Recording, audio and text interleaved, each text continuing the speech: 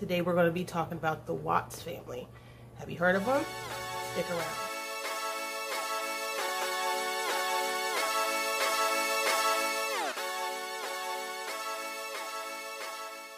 Okay, so Christopher Watts and Shannan Watts were locals of Spring Lake, Aberdeen, North Carolina. They met in 2010 and they got married on November 3rd of 2012. Now they had two daughters, Bella Watts, who was born December 17, 2013, and Celeste, who they called Cece, who was born on July 17, 2015. They lived in a 5-bedroom home, big, gorgeous house in Frederick, Colorado, which they purchased in 2013. Now, Chris worked at a petroleum plant while Shannan was an independent representative selling a product called Thrive. At the time of her death, she was 15 weeks pregnant with their son, who they were going to be naming Nicole. Now, the whole story begins when Shannan returned home from a business trip to Arizona at about 1:48 a.m. on August 13, 2018. After being driven home by her best friend and also her colleague. Her name was Nicole Atkinson. Chris was at home with the girls that whole time, had them through the weekend. Later that day, Shannan and the girls were reported missing by her friend Nicole, who became concerned when Shannan missed a scheduled OBGYN appointment. So she was supposed to have an appointment to check on her pregnancy and everything. She missed that appointment. It was very unlike her. She was failing to return text messages, phone calls. And then after she missed a business meeting, that's when Nicole went to the Watts home. And this was about 12:10 p.m. When the doorbell and the knocks went unanswered, nobody was answering. That's when Nicole notified Chris, who was at work. And then she also called the Frederick Police Department. An officer arrived to conduct a welfare check at about 1:40. So it took them a little over an hour to get there, and Chris arrived home to talk with the officers, discuss ways to locate his family. He was saying that they had got into an argument. He wasn't sure where she went, that she had left with the girls. Now, since he did give the police officers the okay to do the welfare check and search the house, there was no signs of Shannan or the girls. The searchers discovered her purse containing her phone, her keys. Her car was still there, which concerned Nicole a lot because the girls' car seats were in there, and she just swore up and down that her friend would never leave anywhere without the girls' car seats. It was also still in the garage. Also, what was found was her wedding ring, and it was found on the master bed. Now, the next day, the FBI got involved in the Colorado Bureau of Investigation joined the investigation the next day as well, which was August 14th.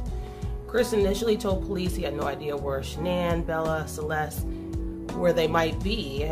He hadn't seen his wife since 5:15 a.m. on the 13th when he left for work.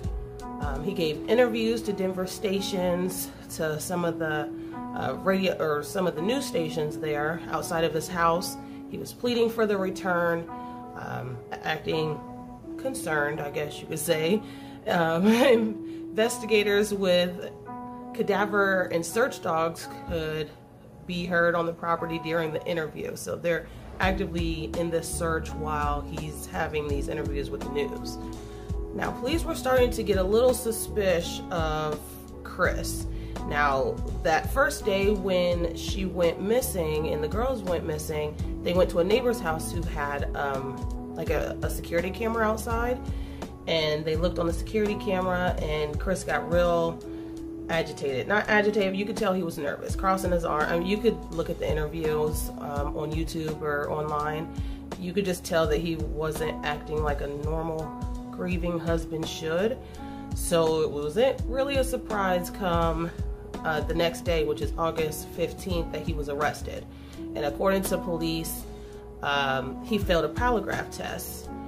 And what's crazy about that whole situation is he agreed to take this polygraph test. You even see in the interview the lady like, now this would be silly if you actually committed this crime and you're taking this polygraph test because you're not going to pass it, right? You know that, right? And he's like, yeah, I know. And this dude still fails the polygraph test.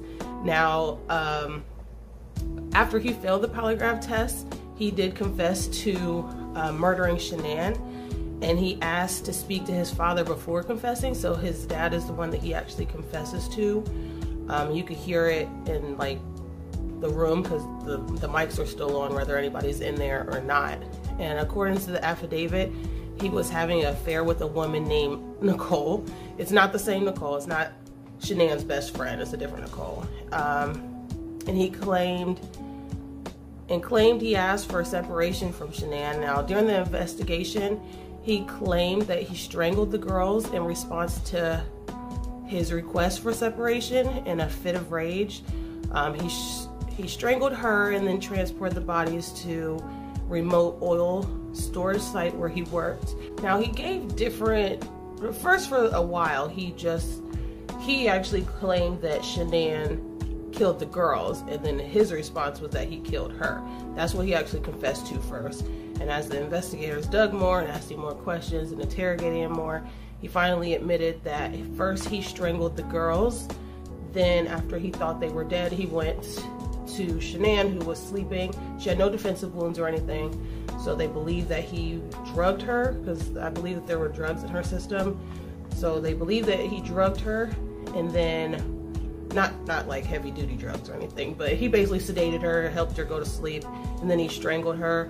And then it was said that Bella woke up and seen it, and that's when he realized that he had not killed the girls, because Cece ended up getting 2. So at this point, he's rolling up the body and all that, but I'll get into all that a little bit later. But yeah, so he basically is saying that he killed the girls twice, or at least he tried to. So he had plenty of time to rethink this through, and he didn't do that. So it's horrible. But back to the story. Sorry, I just want to make sure you guys had that little tidbit of information.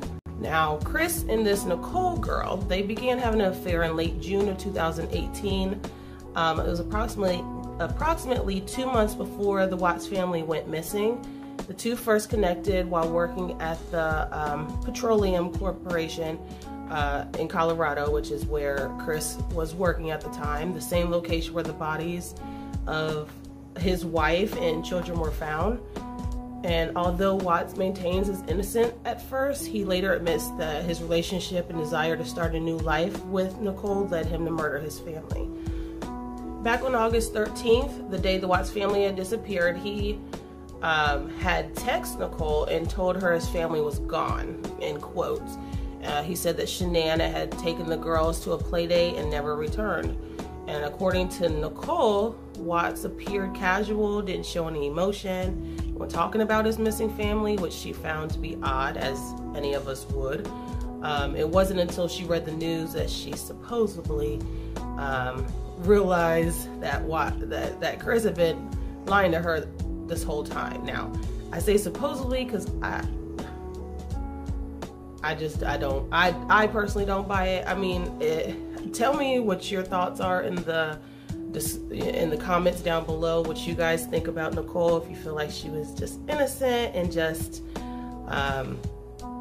a victim in this as well. I truly feel like she may have played some roles or helped, because they did a lot of talking back and forth, a lot of talking, and she was shady to me as far as she didn't really admit the kind of relationship that they had to investigators in the beginning. So that seemed a little shady. But anyways, back to, y'all can let me know what you think. Now, although Nicole told Watts she wanted to take things slowly, they began having a physical relationship in early July. And it wasn't long before Nicole was contemplating marriage with this guy. So mind you, she's only known him for 2 months, knows he has a wife and kids, supposedly doesn't know about this baby, but thinks that he's leaving his wife, so she thinks she's about to marry him. Like, that's just mind-blowing to me. I just don't believe that. Seemed like she was ready to step in, you know, as soon as they were gone, without even supposedly knowing that anything was going to happen to him. Now, according to the Washington Times, investigators looked through Nicole's Google search history, as they should have, following Chris's arrest.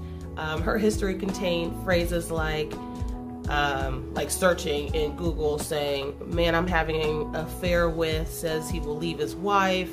And then there was another search that said, "Marrying your mistress."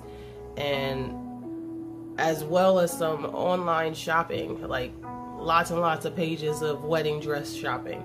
And according to the Denver Post, Nicole believed Watts was a thoughtful, soft-spoken man who was at the end of his divorce proceedings when they first met. Okay. I mean, I guess. That's why you need to get to know people before you marry them. Tip number 1. So Chris had told her his divorce was finalized at the end of July, and she didn't realize he was still married until after the news broke that Shannan, Celeste, and Bella were missing. Now, again, watch her interviews, listen to her story, take what you want from that. I personally I feel like she played some kind of role that she knew something. She may not have physically did it, but I feel like she knew something. But anyways, back to the story. Now, after Chris finally confessed, he told him where the bodies were. The authorities located the bodies of the Watts family on the property of his former employer, which was the petroleum plant, and that was on August 16th. He was fired on the 15th, and he was fired the 15th, the day of his arrest. The girls' bodies were found hidden in the oil tanks that were there. And then Shannan and Nicole were buried in a shallow grave nearby. Now, he said the reason that he put them in these tanks was to try and get them as far away from Shannan as possible. If that's not sick, I don't know what is. So, this story was just very horrific. I have children. I have 3 of them. They're little. I just cannot wrap my brain around hurting my children. That's just mind-blowing to me. Now, okay. Now, this case moves pretty fast. It didn't take them long to figure everything out, because by August 21st, Watts was charged with 5 counts of first-degree murder, including an additional 1 count per child cited as death of a child who has not yet attained 12 years of age, and the defendant was in a position of trust. Unlawful termination of a pregnancy was another one, and 3 counts of tampering with a deceased human body. So for killing and then moving Shannan's body. He was denied bail at first court appearance. At a later hearing, his bail was set at $5 million, and him being required to put 15% down to release.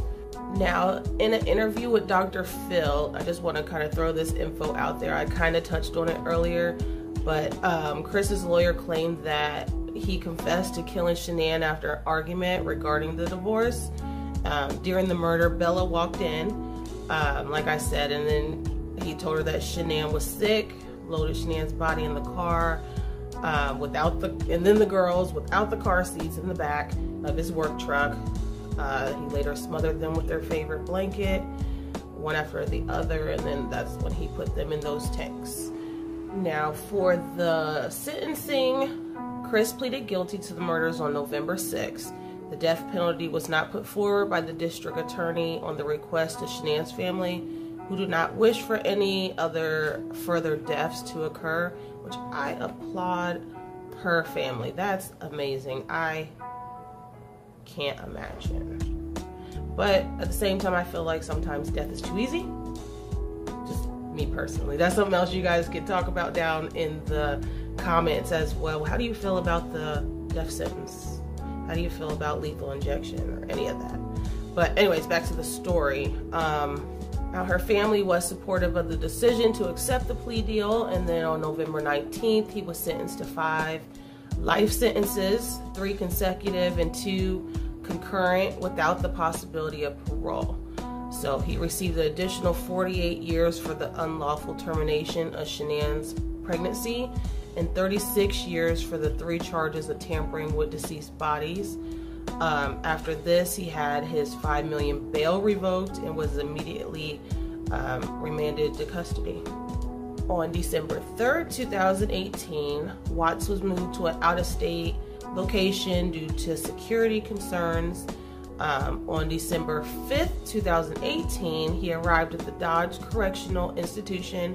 It's a maximum security prison in Wisconsin to continue serving his life sentence. So that is the horrible, horrible story of the Watts family, how this loving this man who appeared to be very loving. Shannan did lots and lots of social media things, so she was always putting herself, her family out there.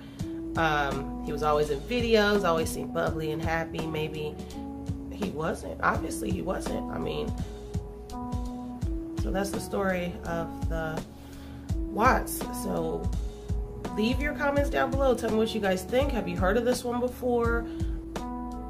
But that wraps up today's stories with Stephanie. I hope you enjoyed this story. Hope you got something out of it. Hope you learned something new. Don't forget to see you guys next time. Bye.